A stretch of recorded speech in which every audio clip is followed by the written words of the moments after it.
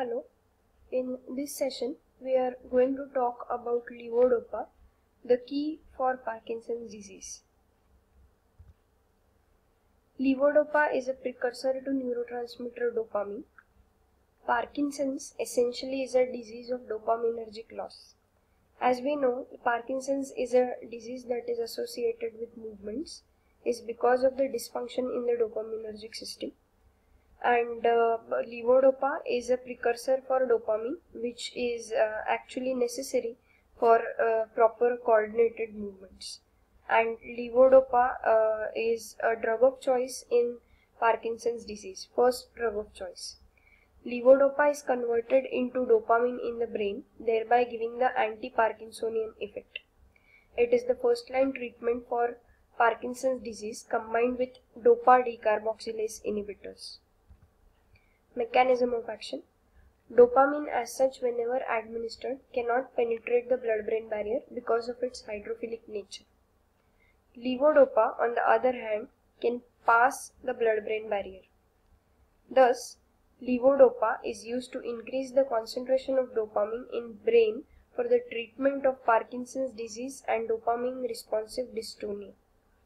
Once levodopa has entered the central nervous system, it is converted into dopamine by the enzyme aromatic L-amino acid decarboxylase, also known as dopa decarboxylase.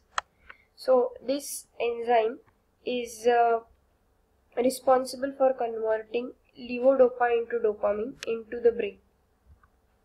It is not clear whether the effect is because of increased release of dopamine from a few surviving dopaminergic neurons, or on a flooding of synapse with dopamine formed elsewhere.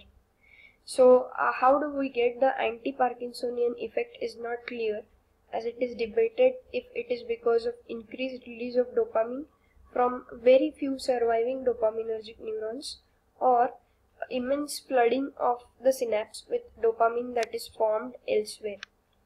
Because the synthetic dopamine agonists are equally effective, the flooding explanation is more correct, as levodopa has been found to be effective in animal studies with no dopaminergic nerve terminals as well.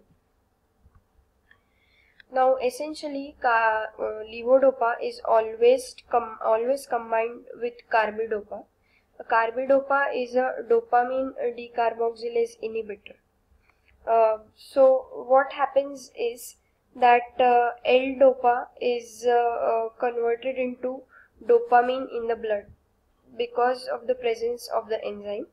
Now, carbidopa and other drugs in the same category block this conversion of L-dopa into dopamine.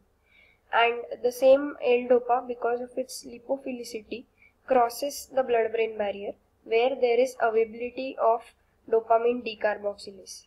Now, this dopamine decarboxylase which is present here is blocked by the drug. However, the drugs are hydrophilic, so the dopamine decarboxylase inhibitors cannot cross the brain. So dopamine decarboxylase is freely available here, but it is not available here because of drugs like carbidopa and benzaride. So what happens is, as soon as L-dopa crosses the blood-brain barrier, it is immediately converted into dopamine. And as we know that dopamine is required for the effect, overall effect that we are talking of, which will be giving the anti-Parkinsonian effect. So what happens is, Parkinsonism associated with decreased dopamine in brain through loss of neurons in basal ganglia. Carbidopa and L-dopa is the drug of choice. Here I'll like you to stop for a minute and write all the probable combinations of drugs you remember that are combined for pharmacokinetic reasons. Like here we are combining levodopa and carbidopa so that the entry of levodopa is facilitated into the brain. Similarly, think of combinations that are combined together for helping each other through the pharmacokinetic reasons. Pharmacokinetics of levodopa.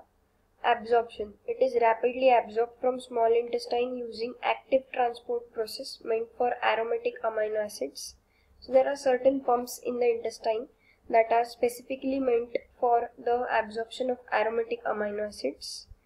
Distribution, it has a plasma half of T T half of 1 to T 2 hours. Individually, if we talk of the levodopa entry into brain, by the time it enters, it has faced a lot of dopamine decarboxylase, so only 5% around can enter. However, by taking it together with dopamine decarboxylase inhibitor, we allow almost 70 to 80% of the drug to enter inside. The drug has a high first pass metabolism in GI, gastrointestinal tract, and mucosa. Metabolites are mainly excreted from urine after conjugation. Now, if you talk of the adverse effect, there are two categories or two types of adverse effect. One that occur at the initiation of the therapy, and the other set of adverse effect that occur after the prolonged therapy. So in the initiation of therapy, you may be finding that the patient has nausea and vomiting. There may be postural hypotension, cases of postural hypotension. Then there may be cardiac arrhythmias because of the dopamine. There may be exacerbation of angina, and some people also observe alteration in taste sensation. After prolonged therapy, there is abnormal movements, dyskinesia. Usually levodopa shows its effect up to a certain point, and after it the effects start to deteriorate.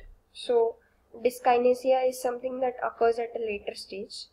There are certain behavioral manifestations which are considered to be adverse effects, and there is a fluctuation in the motor performance. We have presented here data taken from the book Rangendale 7th edition, Essentials of Pharmacology KD Tripathi 6th edition, and Wikipedia. As they say, it may shake me, but it can't break me. So please take care of people around you who are facing Parkinson's disease. Thank you.